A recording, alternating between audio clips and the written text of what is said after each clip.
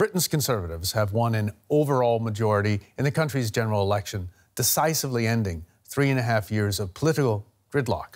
The opposition Labour Party, they are on course for an historic defeat after a near wipeout in their traditional heartlands. Overnight, Prime Minister Boris Johnson appeared at his own constituency, said his government had been given a powerful new mandate to finally take the UK out of the European Union. The Labour Party blamed Brexit for their crushing losses, with some seats still left to declare. Here's a snapshot of the results as we go to air. OK, as you can see there, the Conservatives have an outright majority, passing that crucial 326-seat threshold with constituencies. Some are still left to declare their final results. Now, this could be the biggest Conservative win since Margaret Thatcher in 1987. For the Labour Party, it is one of their worst results ever. They lost several dozen seats to the Conservatives, Jeremy Corbyn saying he will step down before the next election. OK, we're joined now by our UK political expert here in the studio, Alex Forrest-Whiting. Good morning, Alex. And from London by our correspondent, Birgit Maas. Birgit, good morning to you as well. Let's start in London. Can you bring us up to date, Birgit, with the very latest?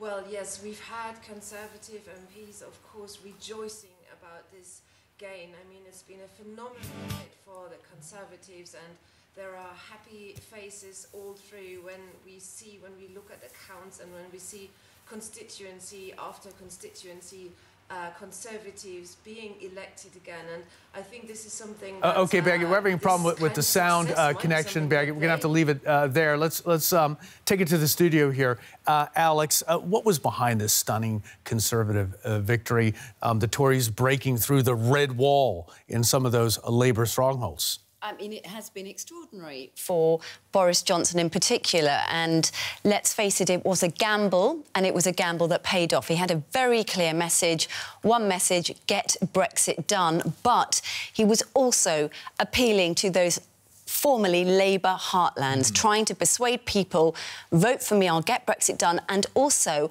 I'm going to offer you things that perhaps you would have thought Labour would always have done in the past. So I am going to promise you more money for public spending. There will be more police. I am going to build more hospitals. There will be more nurses. And those messages, particularly over Brexit, cut through. And I think we have the Jeremy Corbyn factor as well, which is that many people didn't see Jeremy Corbyn as a leader. OK, a lack of trust there with Jeremy Corbyn. A lack of trust and many concerns about his past. And I think that had cut through to voters on the doorstep. OK, let's take a listen now to what Boris Johnson had to say earlier this morning as it became clear that he'd won an outright majority. But above all, I want to thank the people of this country for turning out to vote in a December election that we didn't want to call, but which I think has turned out to be a historic election that gives us now, in this new government, the chance to respect the democratic will of the British people, to change this country for the better, and to unleash the potential of the entire people of this country. And that is what we will now do. And if we are lucky enough to be returned, as the exit polls seem to suggest, then that work will begin tomorrow. Thank you all very much. Or rather, I should say not tomorrow, today. Today. Thank you all. Thank you all very much. Thank you. Alex, was it Brexit mainly that won Boris Johnson this election, his get-it-done message? Well, I think that, let's face it, the UK and much of the world have been sick of Brexit. It's gone on for more than 3 years. And there you had a man with a very, very simple message. Get Brexit done. Yes, it cut through. We know it's going to be more complicated than that, but it was a simple message on the doorstep for people, and it's what many of them wanted. We talked about some of those formerly Labour heartlands voting Tory for the first time sometimes ever. I mean, it is extraordinary. And many of them voted leave. They wanted to leave the European Union back in that referendum in 2016. Their own party, the Labour Party, not quite sure what it was doing, a very complicated message it was sending. And Boris Johnson's message was clear-cut: get Brexit done, and that is now what he can say he will do. OK, let's go back to London now. I think we have the sound up there. Birgit, where does Labour go from here? I mean, they've lost, what, over 70 seats. Jeremy Corbyn said he's going to stay on until the next election. Is he the right person? Is that a good decision? I mean, what happens to Labour now? Well, as Alex already said, there has been so much people really did not like Labour on the doorstep, and I did not in particular like Jeremy Corbyn. I mean, I've been to the north of England, I've spoken to people there, and there was hardly anyone who had a good thing to say about the leader of the Labour Party. His message and his whole style, I think, did not resonate with voters there. He said he's not going to go and lead the party into the next election. So the question is, when is he really going to go? We don't know just yet. We do know that behind the scenes there is a struggle about the heart and soul of the Labour Party.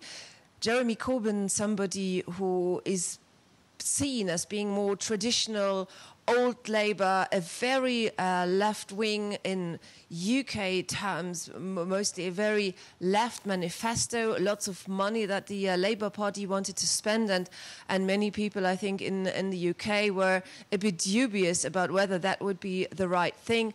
So we have within the Labour Party also a more centrist wing, and these people will try and regain control. I mean, those were the ones who were in power under Tony Blair for such a long time. They have been sidelined under Jeremy Corbyn and his movement. The question is, can they now come back, or is the party for the time being in the grip of the left? So that will be a really fascinating struggle to watch out for. It will be, and for the Conservatives, they have a huge opportunity right here. They've won over, we'll get the final number there, tens of thousands of Labour voters. Now their challenge is going to be to hold on to those people, to hold on to those Labour voters that they've taken in the Labour strongholds there. What do the Conservatives need to do to keep these voters in the Conservative camp, the Labour voters they've won over?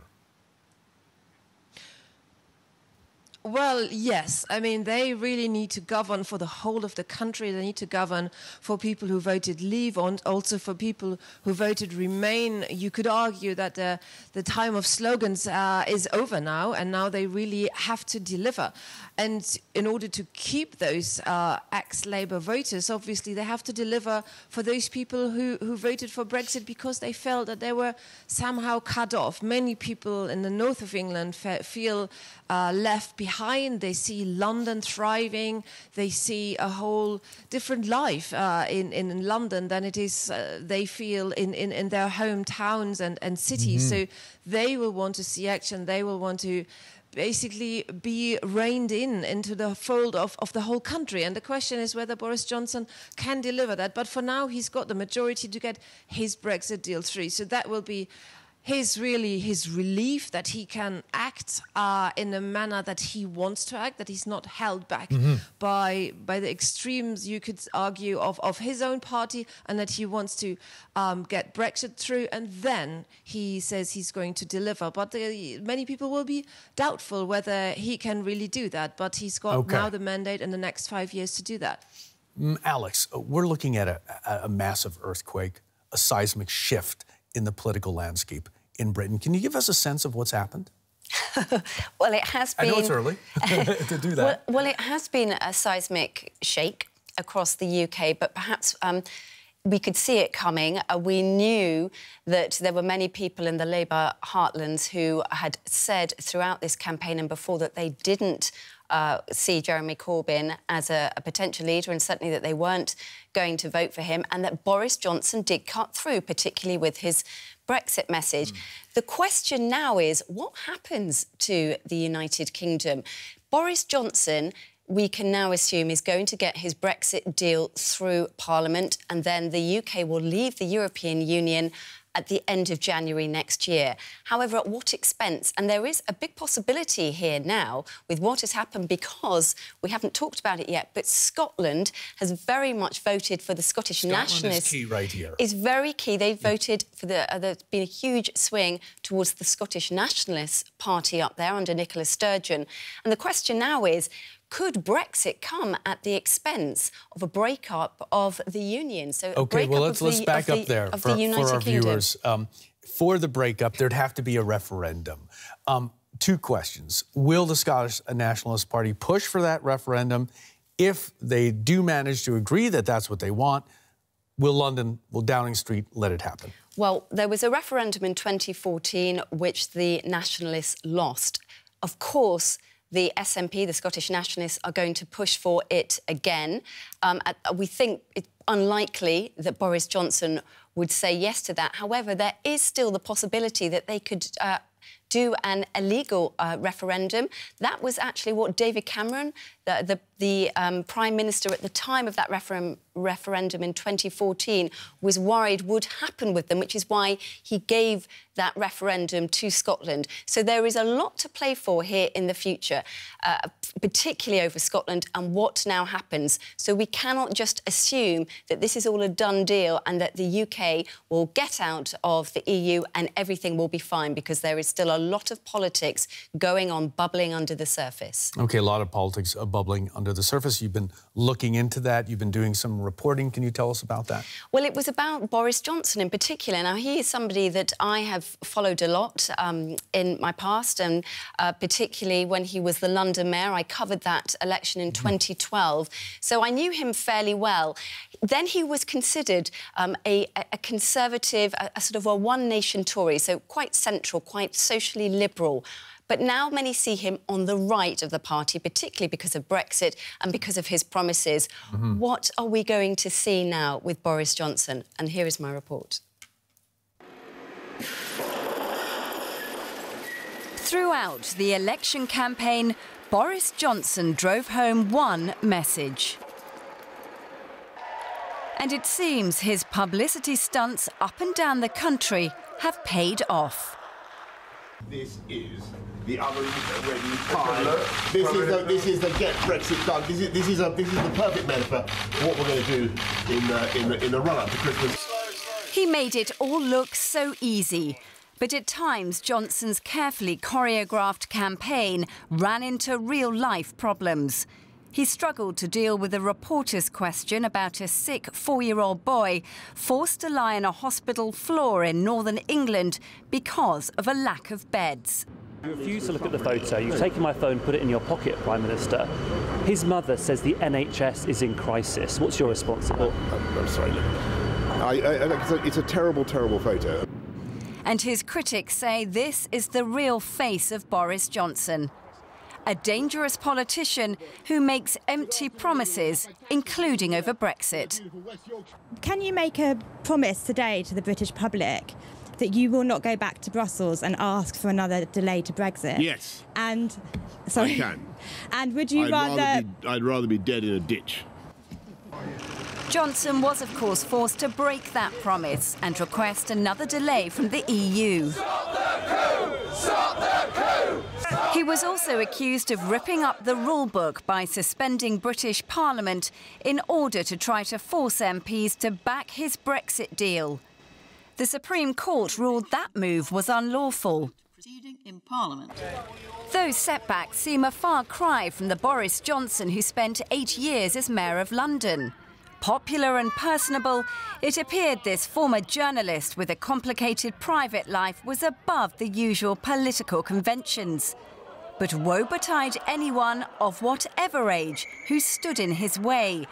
Johnson's ambition was never far from the surface. He always wanted to be Prime Minister. Many have been surprised at just how ruthless he's become, even expelling 21 of his own MPs, including Winston Churchill's grandson. Boris Johnson now has the majority he needs to take the UK out of the EU. Fixing his divided country, though, will take much more than a few photo ops. Well, that is for sure. Alex, you've been covering Boris for years. Thanks so much for that report. What is it going to take? Which Boris Johnson do we need to see to pull this country together, so divided as it's been over the Brexit years, we'll call them that, the last 3.5 years? Does he have the character? Is he the man to do this? Well, it's a good question. Look, he's got a very, very good majority now. That gives him more scope for manoeuvre. That could mean that he can say to the right of his party, you've had your say, yes, you're important, but actually now I need to get back to the Boris Johnson who was loved when he was Mayor of London and who can put, can sprinkle stardust again over the UK, because he was well loved back in those years. He's been seen much more as a divisive figure now. He now needs to say to those new Labour voters, I've promised you the earth and I will now try to deliver it. I am going to make a difference, because he will want to get re-elected in 5 years' time. He will want to prove that he should always have been PM and that he will remain Prime Minister, possibly for the next 10 years or so. That is a very big order to fill, and that certainly is a perspective for the Conservatives. Let's go back to London, if we could. Birgit, we have a very different Britain today, don't we? That as people wake up this morning, can you give us your perspective? What type of Britain is the nation waking up to today? Yes, I mean, lots of people who voted for the Conservatives will let out a sigh of relief, because they want the country to stop arguing about Brexit. And Alex has said it, his message was phenomenal and easy and made it seem like this is a child's play, so that he's the one to actually put an end to all this debate about Brexit. Whether this is true or not, we will see, because he has set himself a very small time frame, just a matter of months, and many people are doubting that.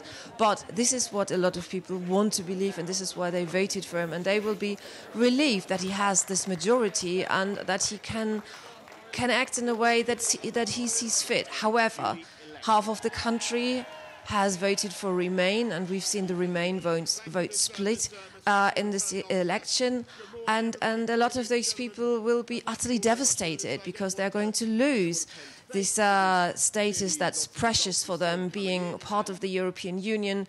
No doubt Boris Johnson will push the withdrawal through within a matter of weeks, and then a lot of people will feel sad and angry and alienated, possibly. And this whole polarization that we have seen in British politics, where the language got so toxic and where people have accused each other of being mean and of being nasty, that will possibly not go away very, very quickly, because it has really deeply entrenched British society in the last years. Birgit Moss, thanks so very much for that. From London this morning, Alex Forrest Whiting here in the studio. Thanks as well for your analysis.